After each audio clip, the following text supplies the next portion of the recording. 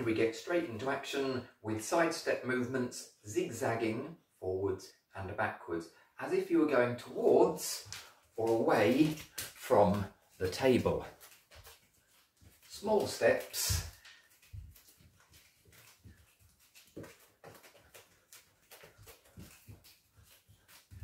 Marvellous. Every week we do a little bit of keepy uppy with the traditional L shape. Last week we moved into keepy downy, which I find a little bit easier if my knees are slightly bent.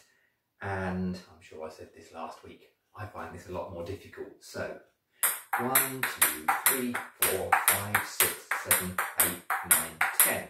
A bad posture for table tennis is standing straight. A good posture is being crouched down low, ready to play the next shot. So we'll have 10 in and outs. So this is in, this is out, and 1, 2, 3, 4, 5, 6, 7, 8, 9, 10. So you're imagining that you're away from the table tennis table. You need to move towards the table to play your next shot. You wouldn't take giant elephant steps. So we're going to call this fast feet. I'm going to come towards the table with little footsteps and then walk back. And little footsteps and walk back.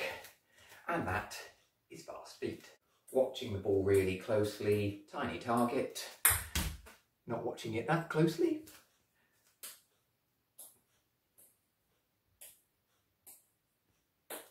And introducing, this would help if I've got my other bat. There it is.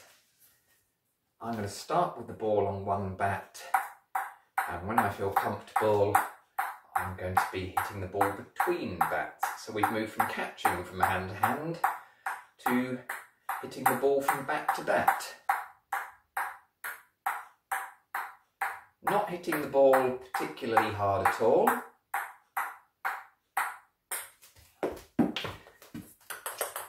And just like we did with keepy uppies, we're going to do bat to bat, but instead of in the air, on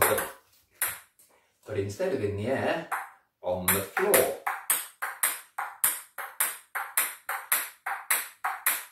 Let's see if we can do that.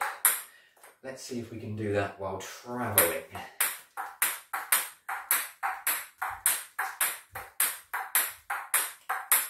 And changing the other way.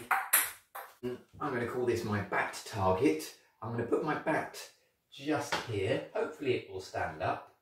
And as it sounds, the target is for me to try and knock over the bat. I'm going to play backhands first. And here we go. Missed.